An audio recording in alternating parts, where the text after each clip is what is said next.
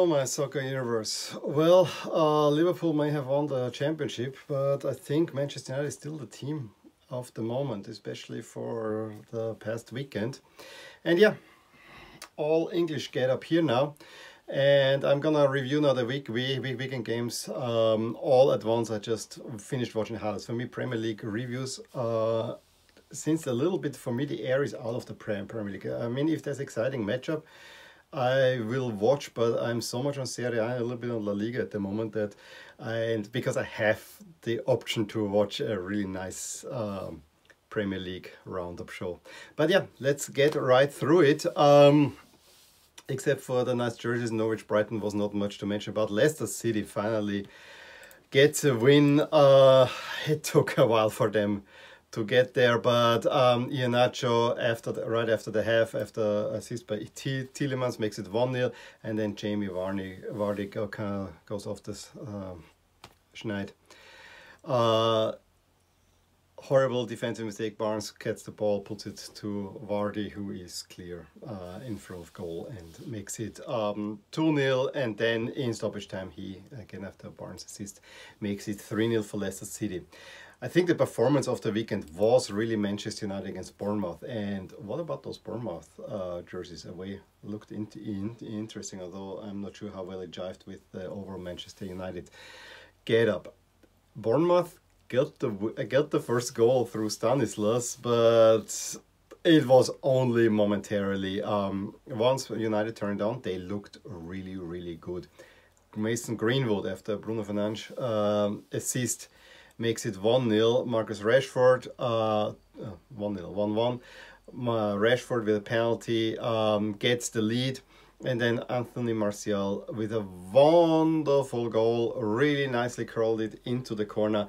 3-1 at the half. There was no doubt who's gonna win that one. Though Bournemouth gets a penalty to pull one back, but then Mason Greenwood said, nah, we're gonna win this one. Another nice shot. This guy's only 18 years old, really amazing. Makes it 4-2, and Bruno Fernandes said, yeah, I'm gonna get in on this party too. 5-2. United, actually, I have to say, I had always the feeling that they're building something. I mean, the building blocks are there, and it probably needed only Bruno Fernandes to get there into the team, and then Pogba can come back, that this team is suddenly gelling, because I always thought that, you know, it's not all that bad what they have having on offer. So really, if you're a United fan, I think at the moment you gotta be excited. Then Wolves Arsenal. I actually saw about 60 minutes of that game, and it was not the greatest game, but Arsenal gets another win, another one without conceding a goal. I thought after the restart, when they were lost so heavily to City, that they're done and dusted, but no, they actually clawed themselves back, and Saka gets a really nice goal just before the half. Wolves tried, but honestly they looked a little bit toothless, and then late Lacazette comes on and scores. Actually a really nice move, scores, makes it 2-0. And I gotta give credit to Arsenal. I didn't think that they had it in, and I think for Wolves this was a really wrench in their ambitions. Chelsea gets a relatively easy win over Watford. It was already 2-0 at the half. Giroud, a nice goal. And yeah, if you take down Pulisic in the box, you just can. There's just a penalty that Willian converts, and Ross Barkley in stoppage time makes it 3-0 for Chelsea. Burnley, Sheffield United 1-1. Newcastle only a 2-2 against West Ham. Although, you know, West Ham just came off the win against Chelsea. So yeah, they are in good form. They take the lead twice through Antonio and Souček, but Almiron and Shelby can equalize for them. So yeah, probably this will see West Ham safe later on. Liverpool, very messy win, 2 late goals. You know, they're just playing. Sadio Mane. It was a nice goal. There were two nice passes, especially one from Keita to Mane, who just slams it in, and then Jones, after Salah assist, makes it 2-0. Southampton gets a big win over Manchester City, which we'll see them safe from relegation. And the goal was one that was really, really nice.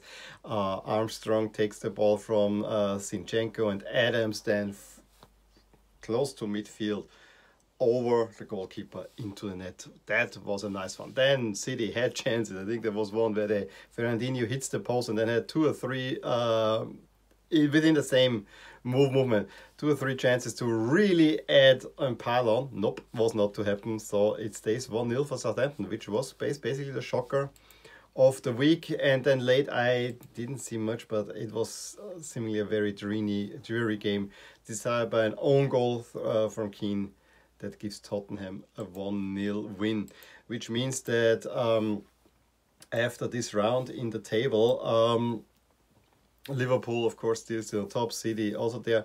But now Leicester, Chelsea, United, all won, stay close together, seem to be set on this Champions League spot, conditional on the fact that Manchester City is not given the Champions League spot. Wolves took a damper, as to Arsenal, and Spurs. Sheffield United also is kind of dwindling away. Maybe Spurs will kind of edge into it.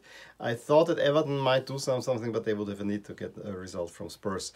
Newcastle and Southampton go over Crystal Palace, who are also safe and in the bottom zone. Yeah, Brighton, there is only academic chances that they could get relegated, but don't think so. So West Ham also looks relatively safe. The question is, can any of Bournemouth, Aston Villa and Watford do something? But I think the final program for Bournemouth is rather tough, as is for Aston Villa. So that's why Watford looks rather safe. Norwich more or less down.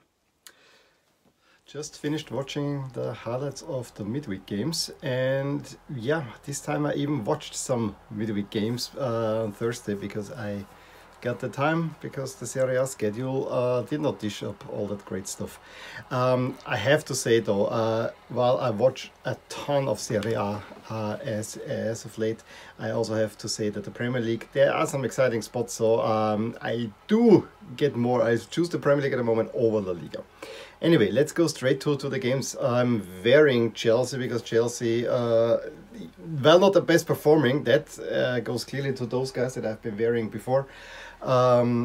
Chelsea also got an important result for them. And then some help from local rival. They take at Palace, small London derby, I would say, a lead through Olivier Giroud in the 6th and then Pulisic in the 27th. A really great shot. I have to say, if it's in the near corner up there, I always question the goalkeeper a little bit. And you think Chelsea's cruising, you know, having to get themselves back in after this loss last week against West Ham. But Zaha, with a thunderous shot from far out, makes it 1-2. Still, Tammy Abraham makes it 3-1 for them, and then you really think now it's does the bad ticket comes right back and makes it 2-3, and then in the end they even hit the post. But Chelsea hangs on to a vital win for them. Watford turns around against Norwich, and then Arsenal Leicester. This was the other big game that day, or was probably the big game, where Aubameyang, after a good Saka assist, makes it 1-0 in the first half for Arsenal. And Arsenal actually having more chances and more of the game. However, Nketiah gets sent off with a red card. Really rough. You know, this is one of those that if you look at it at VAR, it's clear that it's a red card. If you look at it in game, maybe not quite that much. Anyway, so Arsenal only with 10 men, and this gives Leicester kind of a little bit more impetus. Vardy then gets his goal. I think it was 102nd. He scored the 100th in the previous game that we talked about, and he had a chance to win the game, but I think it would have been a little bit too much. And Arsenal, after winning a few in a row, now on only a draw. Leicester, a draw is also too little, so both teams will not be quite happy with that result, although it probably was the fair result in that one. Sheffield United against Wolves. kind of a good, huge game, but you know, both teams playing a good season. No, not necessarily playing a good game. Sheffield United being though the slightly better team, and very late they get the win through Egan. Really great header. In stoppage time, 93rd minute. I think Wolves were already happy with the draw there. West United loses at home to Burnley. Liverpool turn it on a little bit at Brighton because they get two very early goals. Salah in the 6th, Henderson in the 8th. I think the Henderson shot was actually really nicely taken. And then Trossard very late in the first half cuts the lead in half. Probably Liverpool was holding back a little bit, but in the end, after you know Robertson and so on come on, Mane come on, a little bit changing. Liverpool can experiment at the moment. Then from a Robertson corner, Salah heads it in, and I don't know how you could really defend that better, because this is really right on the head. He is there and he hits it perfectly that it goes into the net. Bournemouth against Spurs. I saw the last 20 minutes where there was 12 minutes stoppage time. There was at first you thought that Spurs should have gotten a penalty in the 5th minute, but Kane was tripped by his own player, so clearly not a penalty, although Mourinho sees it otherwise. I don't like to watch Spurs anymore. They are horrible. They didn't even manage a shot on goal, and in the few minutes that I saw, I basically saw what we thought was the 1-0, but it was a clear handball for Bournemouth in the 89th. Bournemouth had another huge chance. They were actually more pressing to win it than Spurs. I just have to say, jersey-wise, this was kind of the opposite of United against Bournemouth for the colours. And please, Milan, never copy this Bournemouth jersey. I have nothing whatever against Bournemouth. Last season they had a great jersey. This jersey is an abomination, and you deserve to go down for that one. Although, you know, let's see how it will go. Anyway, I thought it was a pretty tough watch. Spurs is just horrible, and they don't deserve to be in Europe. And I think Mourinho should get fired rather soon. Southampton was the much better team at Everton, but don't manage a win. I mean, there were chances. I think the bar where Pickford kind of puts it on the post and on the bar, or the other way around. Then a soft penalty was given for Southampton that was put on the bar again.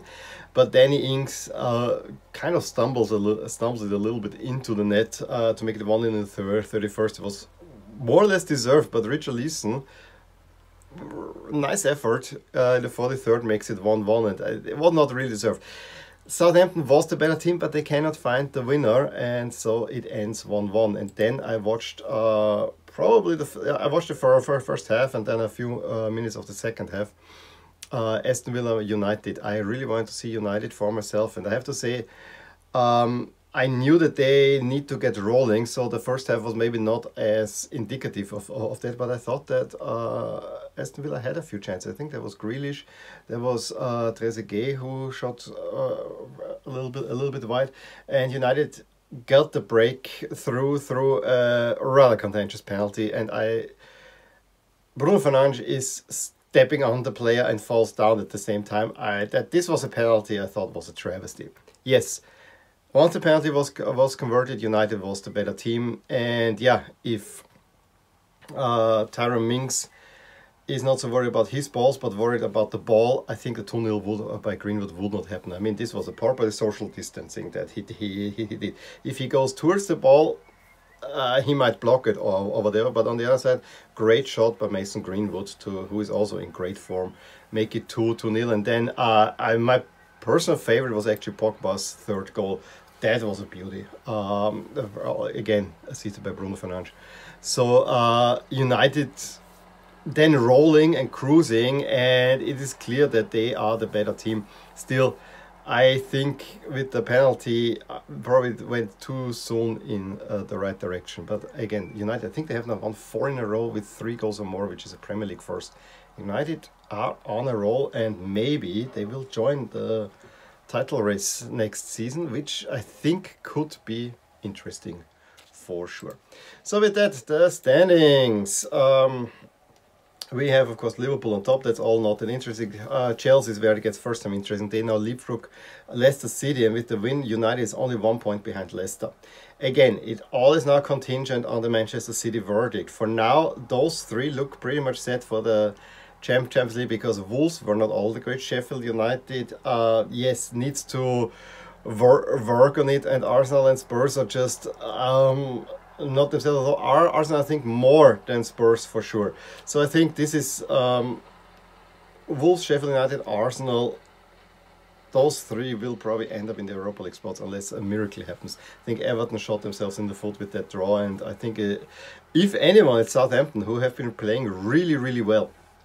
Newcastle United drops up a little bit because they were annihilated by Manchester City, a game we didn't talk much about. And on the bottom, yes, Bournemouth gets a point, but you know, Watford with that win, it doesn't look good for Bournemouth. Even worse for Villa and Norwich. Yeah, they might be down next round.